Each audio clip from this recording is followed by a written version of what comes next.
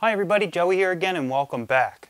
So in this video, I'm going to show you guys how to build an overhead aquarium sump. Now what is an overhead aquarium sump? Well, it speaks for itself. It's a sump that goes above your aquarium. Now you might be wondering what's the point of putting a sump above your aquarium? Well, simply put, not everybody can have a sump below their aquarium, but they still want to have the benefits of having filtration done within a sump.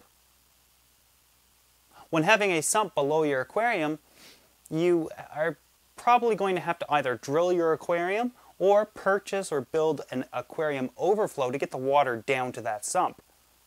The overall cost of a sump below your aquarium can actually add up as well depending on the style that you're building. You'll also need a large aquarium pump, which can add to that cost as well. Now in this video, we're going to avoid all of that. The sump that I'm going to show you how to build will cost you less than $30 for everything including the pump. So let's start off with supplies. Let's start by talking about the actual pump itself. Now the reason why we're saving so much money on the pump is because we actually don't really need a large aquarium pump. We only need a small power head. How small depends on the flow you're going to want to put through this sump. However, a medium-sized power head should only cost about $15 on average. You're also going to need a windowsill planter. These are plastic and commonly available. They're going to cost you around $3 or $4 depending on your size that you get. They come in a wide array of sizes from 2 feet to 3 feet to 4 feet, and that is pretty much what I have found.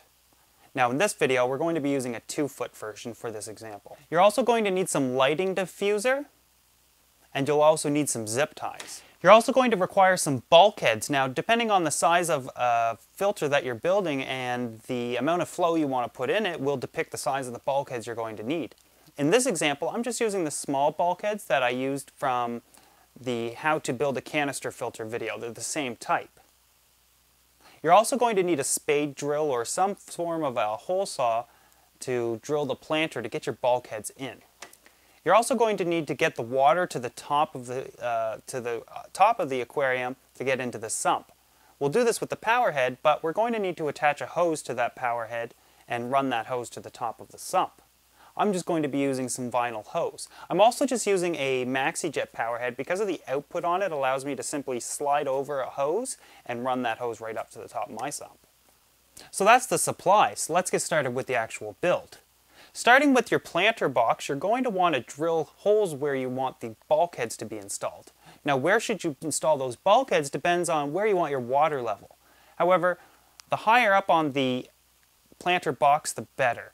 The reason being is because we want to keep everything submerged in case the power goes out or you unplug the pump, especially your heater if you plan to put your heater in there as well. So what I did is I simply drilled near 75% of the height of the actual planter box. I went ahead and drilled 2 holes for my bulkheads. Now, depending on the size of bulkhead you use, you might only drill 1 hole. I installed the bulkheads as normal with the gasket touching the inside where the water will be. This creates a watertight seal so the bulkheads don't leak.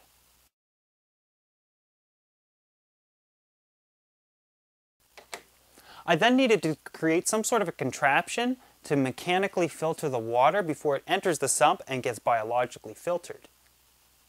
So what I did was took my lighting diffuser and I created a small tray and I zip tied it together, and it basically holds the mechanical media above the water surface so it can be mechanically filtered first. Now cutting your diffuser is actually really easy if you just use some wire cutters. I also noticed that within the planter box it's sort of stepped and sloped in. So I had to adjust the actual lighting diffuser to fit in there snugly. Once it did, it sits in there well and doesn't move. Now I can take some filter floss and set it right on top.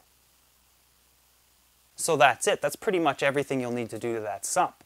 Now we can install our heater. With the heater though, we don't want any of the media touching it and creating hot spots on the heater, which will lead to problems down the road. So we'll need to protect your heater in some way. What I did is I put a simple heater guard over my heater, but if you don't have a heater guard, what you can do is simply build a small cage out of that lighting diffuser that you'll have left, and you'll have lots left, and protect your heater that way. Finally, install your media. Now for media, I suggest using some sort of a sintered glass or ceramic media, since this is going to be a submerged sump. Now we can go ahead and install it on the aquarium. Now, the aquarium that I installed it on is probably going to be a bad example because it's not really a common tank. What you're going to run into is where to place it on the top of your tank. Now, most aquariums have glass lids or an open top.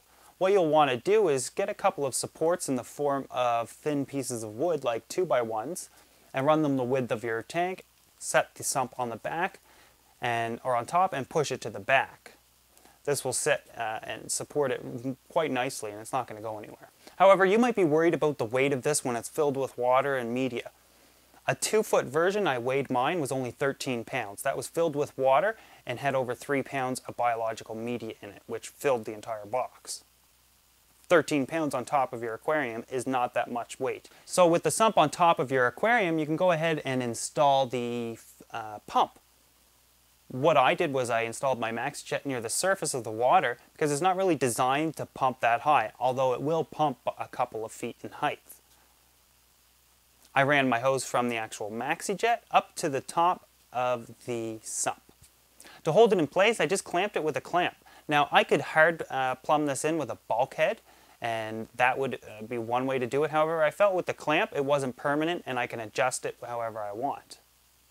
It is also easy to remove and maintain that filter in case I ever need to take it off the tank. The drains, if you have an open top and don't mind the waterfall sound of the bulkheads draining the water, then that's great. However, if you do, simply install a couple of hoses onto those bulkheads and run them into the water. And that's it. So how does this work? Well, the water is pumped from the power head up to the top of the aquarium sump. It's mechanically filtered through your filter floss, and then the water is forced to flow through all of your biological media, and in the process it's heated as well. So that's it, folks. I hope you guys enjoyed this project. I hope you learned something from it. I definitely want to thank you guys for watching, and we'll see you next time.